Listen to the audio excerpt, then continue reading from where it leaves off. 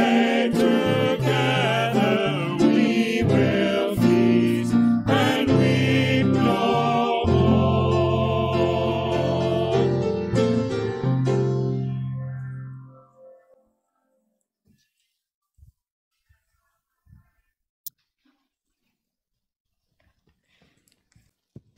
Good morning. All are welcome today in the name of God the Father, who invites us to his heavenly feast. A special welcome to visitors worshiping with us today. We are glad we can be together on this beautiful day that the Lord has given us. If you have any prayer concerns, complete one of the brown prayer concern cards in the back of each pew, or if you're watching from home, email us at prayer@holyspiritlc.net so we can add them to the prayer list. I do have one important prayer concern to share with you all today. Earlier this morning, I received word from Barb and Ted Schultz that their son Kevin died suddenly last evening. Kevin and his wife Marcy are part of the staff here at Holy Spirit. They help clean the building and keep us safe, especially in this time. So our hearts go out and our prayers go out to the Schultz family on this sudden loss of Kevin. Keep Marcy and Barb and Ted and Jeff and Jenny and their families in your prayers in the days ahead. We'll share more information about service arrangements when those become available. As we gather for worship today, if you haven't already done so, please take white grape juice and gluten-free wafers, if them, and also remember to dispose of your cups and plates as you leave worship today. Today is also the last day to bring in soap for Lutheran World Relief. We are collecting, we have collected over 115 school kits, made 60 quilts, and are at 350 bars of soap, which is basically what we did last year. So thank you for your generosity. That continues to go out to families in need around the world. So thank you. Next Saturday is our last food distribution of the 2020 season. We hope that volunteers will be able to join us at 8. We are partnering this time as well with an organization called Polar Drop. So there will be some clothing that we'll be handing out, as well as hopefully pre-boxed food items so that we don't have to do as much bagging. In addition to that, Blue Cross Blue Shield of Michigan will be outside in a tent providing free flu shots for those who would like them. You can come and get a flu shot and help out with the food or receive food. If you are just getting a flu shot, though, we ask you to park in the Sikh temple lot to the south of the building just for ease of traffic flow with the cars. Confirmation continues this evening at 6 p.m. with Zoom's class. It's the same link as last week, and it's also in the announcements. So if you need that, you can check that email from this past Friday or even last Monday's announcement email. Confirmands, same time, same place, 6 p.m. from wherever you're Zooming from. Our Psalms class continues on Wednesday at either 11 here in person, socially distant, or 7 p.m. via Zoom. Again, that link is in the announcements, and it's the same as last week's. This week, we will be studying Psalm 55 and looking at it in light of the emotion of fear that is expressed in that emotion, or in that psalm. I hope that you will join us for that class. Last but not least, youth, you will have a Bible study, I believe, that will be posted on YouTube 6:30 on Tuesday evening. I hope that you will be able to take advantage of that. We do have one thing to celebrate, though, today, and that is that it is Frank's birthday. So...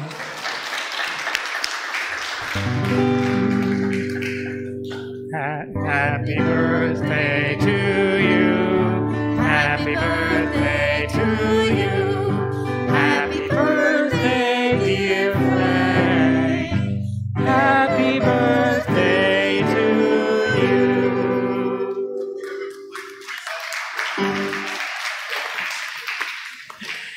Leave it up to Frank to magically pick out the key that was in as well. It was G, in case you're wondering. Thank you, Rick, for being in on that surprise. But now let's stand as we begin with confession and forgiveness.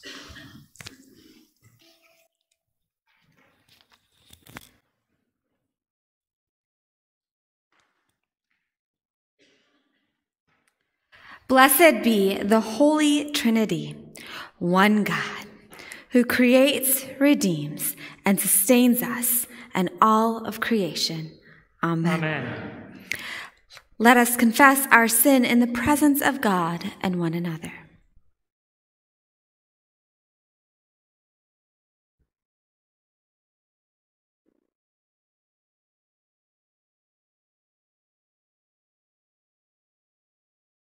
Faithful God, have mercy on us. We confess that we are captive to sin and cannot free ourselves. We turn from your loving embrace and go our own ways. We pass judgment on one another before examining ourselves. We place our own needs before those of our neighbors. We keep your gift of salvation to ourselves. Make us humble, cast away our transgressions, and turn us again to life in you.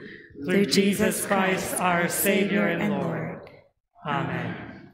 God hears the cries of all who call out in need, and through his death and resurrection, Christ has made us his own. Hear the truth that God proclaims. Your sins are forgiven in the name of Jesus Christ. Led by the Holy Spirit, live in freedom and newness to do God's work in the world. Amen. The grace of the Lord Jesus Christ, the love of God, and the communion of the Holy Spirit be with you all. And also with you. Let us pray. Lord of the feast, you have prepared a table before all peoples and poured out your life with abundance. Call us again to your banquet. Strengthen us by what is honorable, just, and pure, and transform us into a people of righteousness and peace. Through Jesus Christ, our Savior and Lord. Amen.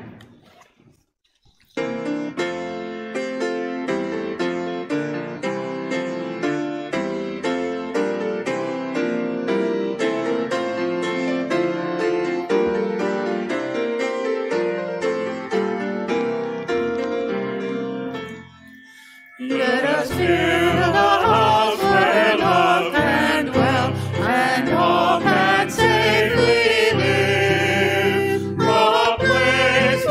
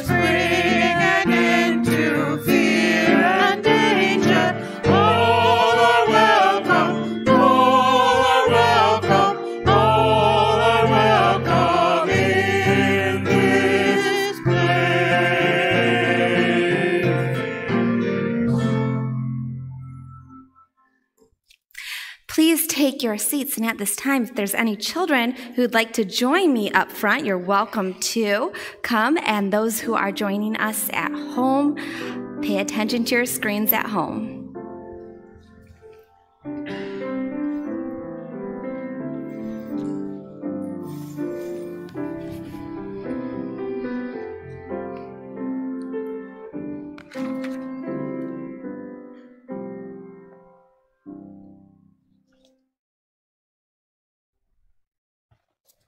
So I'm wondering if anyone likes emojis and likes using emojis. There's one that I like that I use a lot, and it looks like this.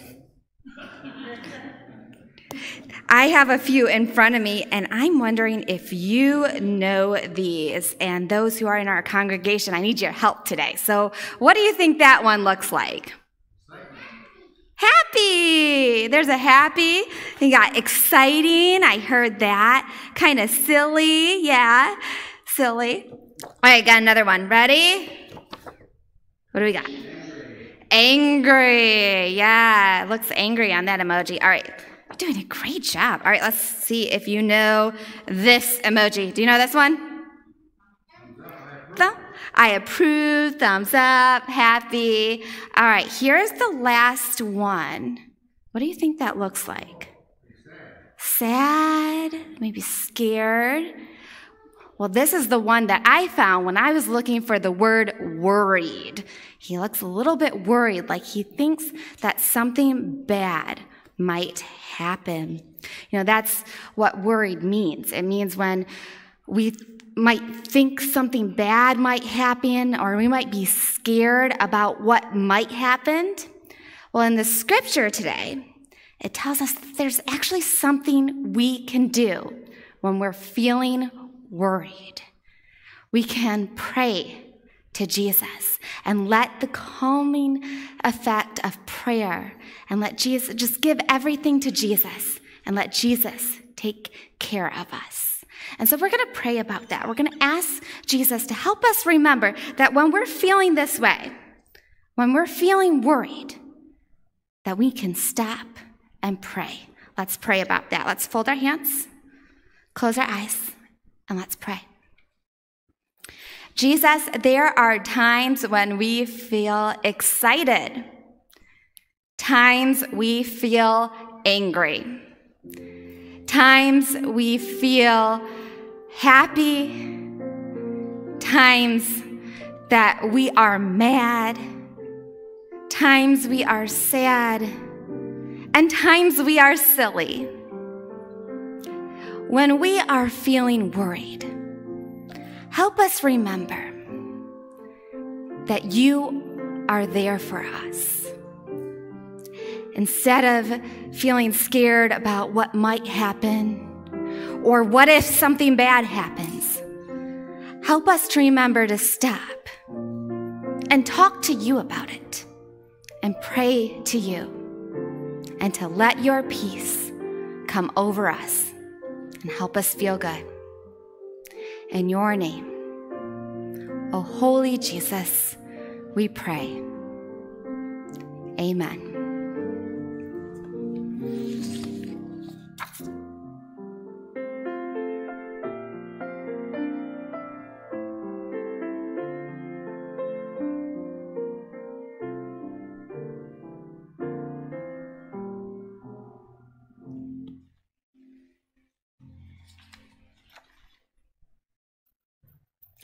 Our first reading is from Isaiah 25, verses 1 to 9.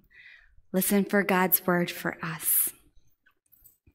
O Lord, you are my God. I will exalt you. I will praise your name, for you have done wonderful things, plans formed of old, faithful and sure. For you have made the city a heap, the fortified city a ruin. The palace of aliens is a city no more. It will never be rebuilt. Therefore, strong peoples will glorify you. Cities of ruthless nations will fear you. For you have been a refuge to the poor, a refuge to the needy in their distress, a shelter from the rainstorm and a shade from the heat. when the blast of the ruthless was like a winter rainstorm, the noise of aliens like heat in a dry place. You subdued the heat with shades of clouds. The song of the ruthless was stilled. On this mountain, the Lord of hosts will make for all peoples a feast of rich food, a feast of well-aged wines, of rich food filled with marrow, of well-aged wines strained clear.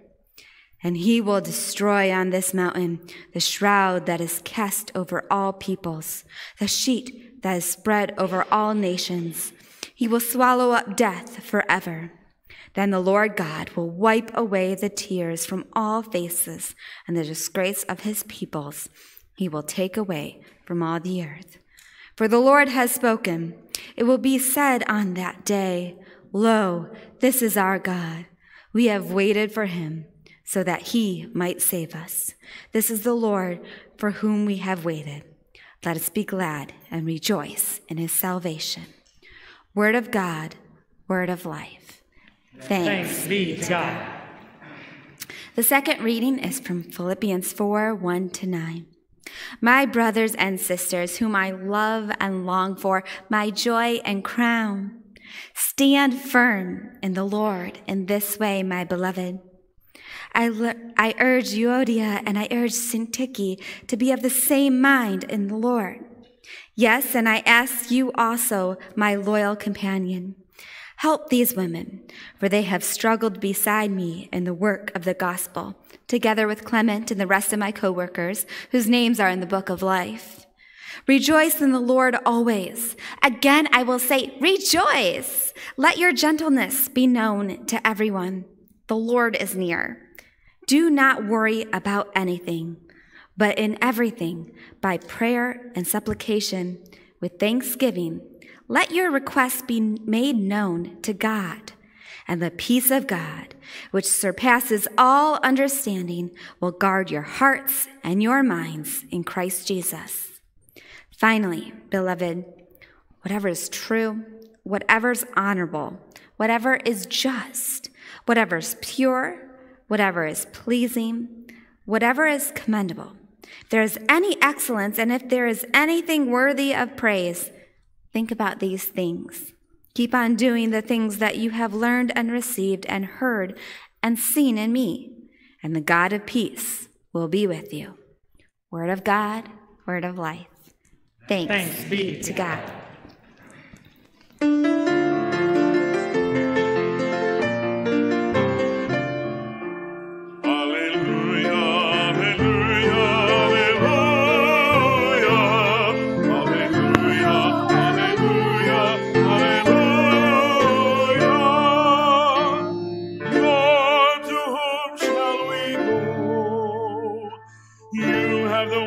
Of eternal life.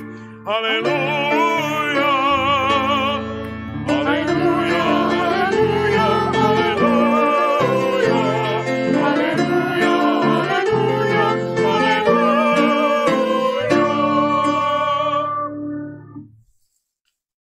The Holy Gospel according to Matthew, the 22nd chapter. Glory to you, O Lord. Once more, Jesus spoke to them in parables, saying, The kingdom of heaven may be compared to a king who gave a wedding banquet for his son.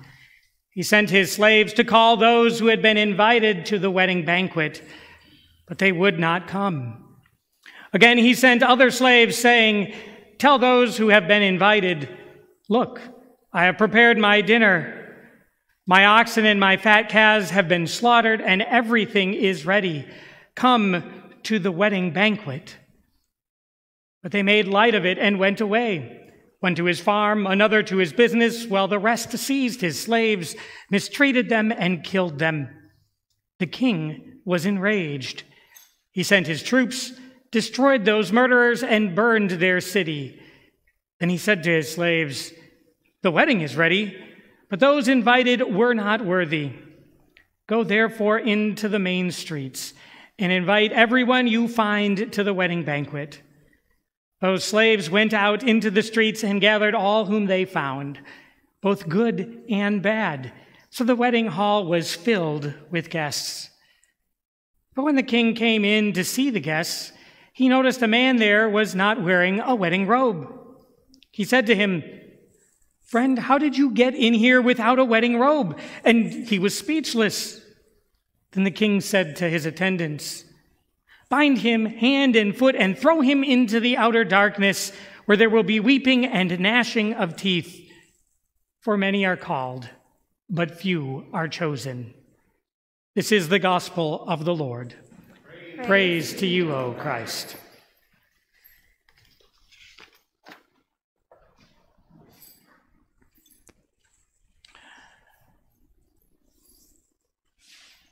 Whenever I hear today's gospel, I think back to Laura and my wedding reception in Troy at a reception hall called Petrozello's. Now, Petrozello's could actually host 3 separate parties at the same time. We happened to be on kind of a U-shaped mezzanine balcony, and the other 2 parties would be in the rooms on the main floor off to the side. Now, our balcony view made for some wonderful photos and regal views as you looked down a long, winding staircase towards a big fountain in the middle of the entryway. But it also meant that everyone who walked in those front doors could see what was happening on the balcony up above. It means they could also see my first and only ever attempt at the electric slide. And in case you're wondering, yes, all of that footage has been safely locked away, never to be shared again. Anyways, it was clear that we were having a lot of fun at our reception. So much fun, in fact, that we received 3 wedding crashers from one of the other parties down below. They only stayed for a few minutes, but they took time to seek Laura and myself out in order to tell us how much fun our reception was in comparison to the one that they were supposed to be at. I suppose we should have been offended that they were crashing our party, but it was actually quite the opposite. Even though I had no clue who they were or where they came from, I was glad that they came and celebrated with us. Glad that they could just show up, feel welcome, and enjoy a good time. And hearing them tell us that, well, that was an unexpected wedding gift that still sticks with me today. For the past few weeks, Jesus' parables have had a common theme: the graciousness of God's invitation. First, Jesus says that tax collectors and prostitutes get into the kingdom before the chief priests and the elders because they believed John the Baptist and repented. Last week, we heard how others were given the vineyard because the tenants killed the owner's son. And today, people in the streets are invited to the feast because those who were invited first ignored the invitation. The point seems clear. Show up and celebrate God's gracious invitation, and our host will be happy. It doesn't matter if you had one of those first invitations or simply crashed the party. God's already prepared the feast, so just show up and enjoy it, and God will be happy. I guess the question is, why didn't those first people invited show up? I think it comes down to a question of authority, one that might shock our American sense of individual freedom and choice. Because saying no to this wedding feast wasn't supposed to be an option. Saying no to the wedding of the king's son not only dishonors the king, but also shows contempt for the successor to the throne. So refusing this invitation is basically an act of rebellion. Still, the king keeps on reaching out. And when he is again rejected, and those who reject his authority receive the consequences of their actions, the king sends out even more slaves into the streets to invite everyone they could find. and they do as they're told. Inviting both the good and the bad, Matthew says. Actually, the original Greek reverses the order. It says both the bad and the good, as if to make clear that the king wanted absolutely everyone to come. Now, putting those two ideas together, Jesus seems to be suggesting that being good or bad has nothing to do with being judged worthy or unworthy. This king is not like Santa Claus, making a list and checking it twice just to find out who's naughty or nice. The doors of the banquet hall were opened to everyone, good and bad. But the first guest's lack of respect for this gracious invitation of the king is what makes them unworthy. They reject his generosity and his authority. And such behavior is unworthy of grace from the king. This also helps us understand the troubling part later on in this parable, when the king comes and sees a man without a wedding garment and then throws him out. You see, in Jesus' day, being invited to a wedding feast, you were not expected to provide your own wedding garments. They would be provided for the guests by the host. And so just as this feast is an unearned gift for all of those who come, so was the necessary clothing for the party. Whether you were rich or poor, good or bad, all you had to do was put on the appropriate attire which you were given. So if you come to the party and aren't wearing the robe, it means you took it off. Like those who were invited and refused to come, this man has rejected the grace the king has offered. This man acknowledged the goodness of the king by showing up for the party, but then he failed to acknowledge the king's authority over him by not wearing this garment. He wanted to come to the party, but not be changed by the celebration. He just wanted to take what he wanted and leave. That means there's more to God's party than just showing up for it. It seems that it's not just about the invitation. It's also about our response to that invitation. It's about our full participation in God's party. In the church, the parallel to putting on a wedding garment is the act of baptism. In fact, in the early church, the newly baptized would be given white robes. They would be placed upon them as they come out of the water to symbolize this transformation. The robes became an outward sign of an inward grace, of being clothed in Christ and having your sin washed away. And once the baptized had been properly clothed, they were now ready to share in Christ's eternal feast. So it was for baby Isla earlier today as she was baptized. So it is for all of us at our own baptisms. Like the guests, both good and bad in the story, we don't have to provide the robe.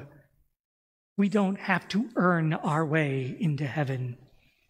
The robe is given, the grace is given by our gracious God in the waters of baptism.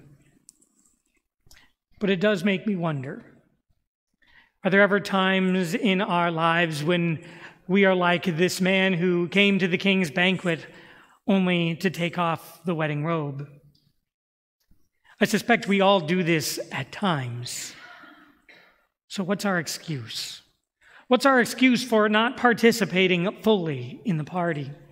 What's our excuse for not inviting others to join us in this feast we share? Is it because we don't want to give up control of our lives or our opinions or our preconceptions? Is it because we don't want to go to the party if those people are going to be there too? If so, look at what Paul says in the second lesson today. In the midst of conflict in their church community, Paul urges Euodia and Syntyche and the whole church in Philippi to rejoice in the Lord always, he says, to let your gentleness be known by everyone, To not worry about anything, but in prayer and supplication with thanksgiving, he says, let your requests be made known to God. And in response, the peace of God, which surpasses all understanding, will guard your hearts and minds in Christ Jesus. I think Paul is saying that instead of focusing on what divides us, we should all celebrate what Christ has done for us and the peace that he gives us. That is just one way to more fully participate in God's party. It's how the gospel changes us from people who are convinced that we have the power and the authority to do whatever we want into people who accept God's grace and then do what is just and pure and pleasing in God's sight, as Paul says, all in response to that grace. Indeed, there is something about seeing how blessed we are to be guests at God's party that brings joy to our lives, no matter what worldly worries or situations we find ourselves in. You know, when those guys showed up at our wedding, they were dressed for the occasion. They joined us on the dance floor. They talked to the other guests. They even invited us downstairs to see how much better we had it. They participated in the party, and they shared in our joy. And that was enough for me to see how truly blessed I was. God wants us to fully participate in his Son's party, not for God's benefit, but for our own. We're invited to come as we are, but God loves us too much to leave us as we are. And so he provides the garments for us to wear. So go ahead, take the garment God provides, crash the party, and enjoy the feast. Amen.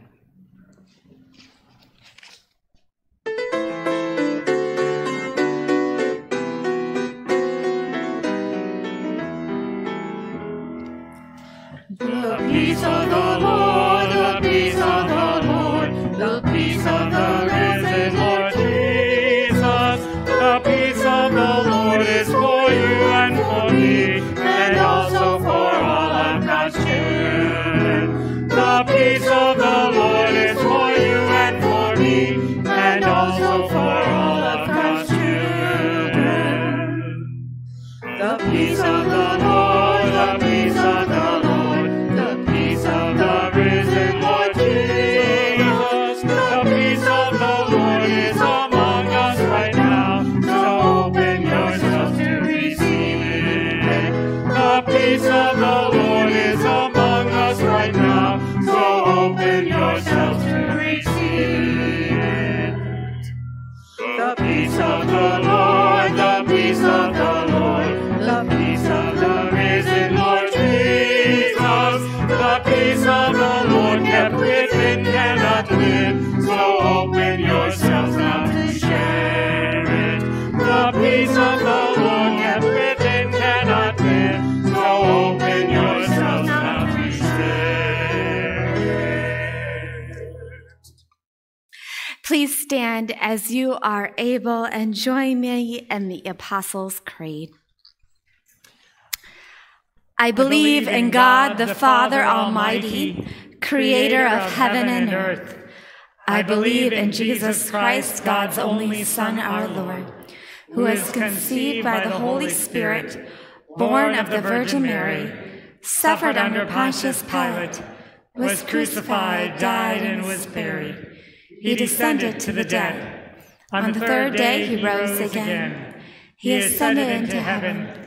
He is seated at the right hand of the Father, and he will come to judge the living and the dead.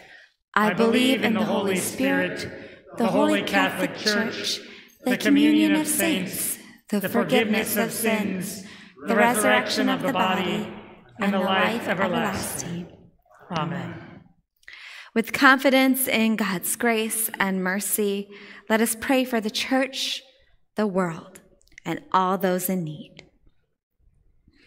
Gracious host, Fill your church with a spirit of joyous hospitality. We pray for bishops, teachers, church leaders, and all children of God, including Brandon, Allison, Asa, Jonathan, Audrey, and Ruby Trammell, Brandon, Penny, Gabriel, and Caitlin Tripp, Jerry and Mary Tucker, and Chris, Rhonda, Courtney, and Ryan Utter, as we invite others to your table of boundless grace. Lord, in your mercy, hear our prayer. Gracious host, as creation waits with eager longing for redemption, renew us with your life-giving waters. We give thanks for the waters of baptism that washed over Isla Morgan today, and pray for her as she grows in faith in the years to come. Lord, in your mercy, hear our prayer. Gracious host, as you set a table in the presence of enemies, so bless the efforts of diplomats, international peace workers, and world leaders who navigate conflict. May they proceed with dialogue and understanding so that justice and peace prevails. Lord, in your mercy, hear our prayer. Gracious host, let your gentleness be known among those who are weary or ill, including those we name before you now.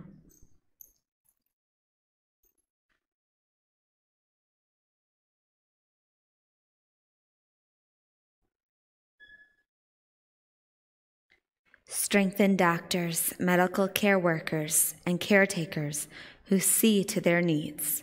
Lord, in your mercy, hear our prayers.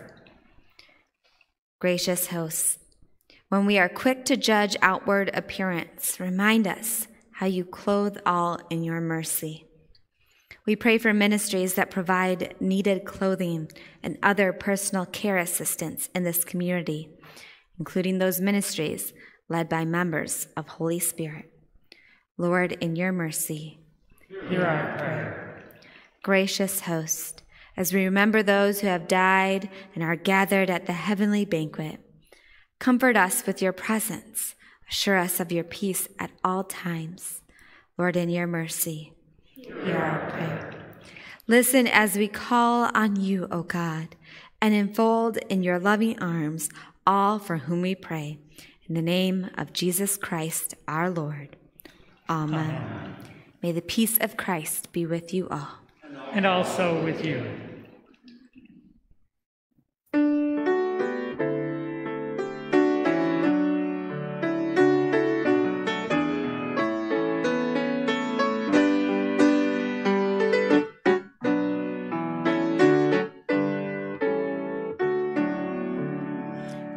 Accept, O Lord, the gifts we bring to place upon our table.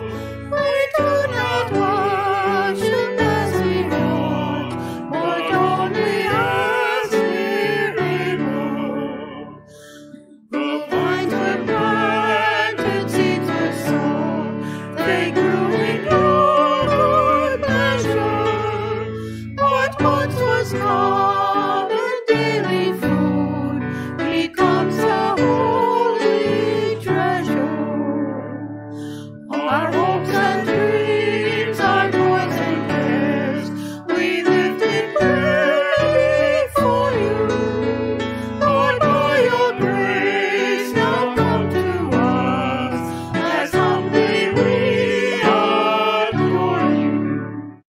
Please stand. Let us pray. Blessed are you, O God, maker of all things. You have set before us these gifts of your good creation. Prepare us for your heavenly banquet. Nourish us with this rich food and drink, and send us forth to set tables in the midst of a suffering world. Through the bread of life, Jesus Christ, our Savior and Lord. Amen. The Lord be with you. And also with you. Lift up your hearts. We lift them to the Lord. Let us give thanks to the Lord our God. It is right to give our thanks and praise. Holy God, our bread of life, our table and our food, You created a world in which all might be satisfied by your abundance. You dined with Abraham and Sarah, promising them life, and fed your people Israel with manna from heaven. You sent your Son to eat with sinners and to become food for the world. In the night in which he was betrayed, our Lord Jesus took bread and gave thanks, broke it and gave it to his disciples, saying, "Take and eat. This is my body given for you. Do this for the remembrance of me." Again, after supper, he took the cup, gave thanks, and gave it for all to drink, saying, "This cup is the new covenant in my blood, shed for you and for all people for the forgiveness of sin. Do this for the remembrance of me."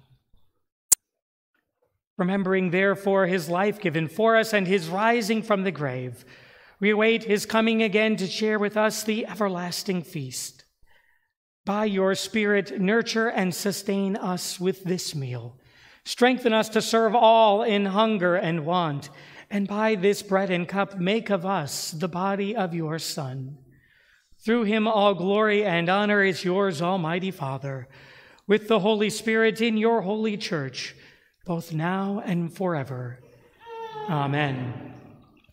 Now let us pray together the prayer our Savior taught us.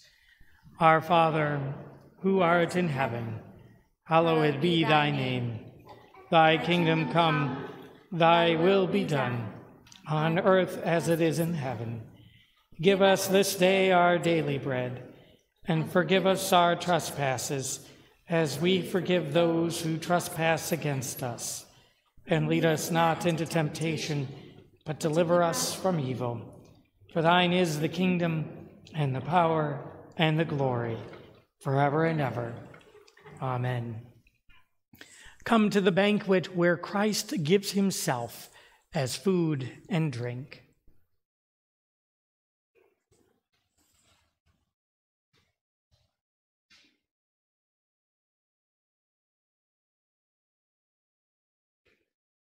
This is the body of Christ given for you. Amen.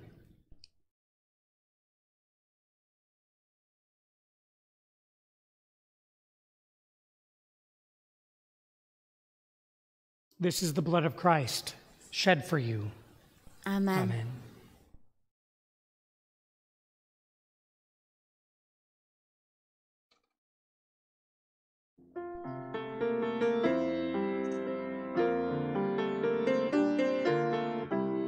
Lamb of God, you take away the sin of the world. Have mercy on us. Lamb of God, you take away the sin of the world. Have mercy on us. Lamb of God, you take away the sin of the world. Grant us peace, grant us peace.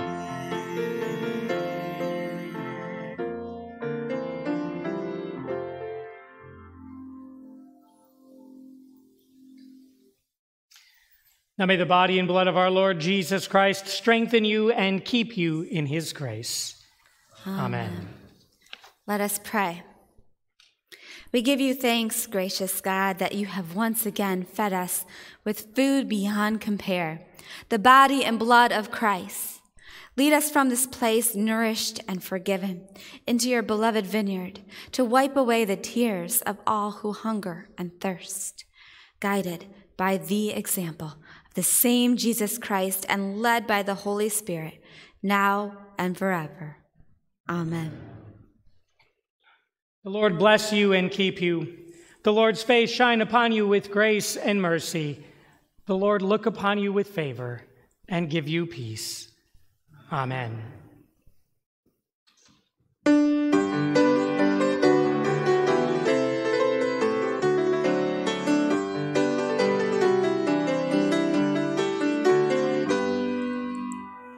Stand forth by God's blessing, our true faith confessing, the people of God from this dwelling take leave. The supper is ended, oh now be extended the fruits of this service in all who believe. The seeds of Christ's teaching, receptive souls reaching, shall blossom in action for God and for all. Your grace shall incite us, your love shall unite us to work for your kingdom and answer your call. With praise and thanksgiving to God ever living, the task of our everyday life we will face, our faith ever sharing, in love ever caring, embracing God's children, the whole human race. With your feast you feed us, with your light now lead us, unite us as one in this life that we share. Then may all the living, with praise and thanksgiving, give honor to Christ and his name that we bear. Go in peace. Remember the poor. Thanks Thanks be to God.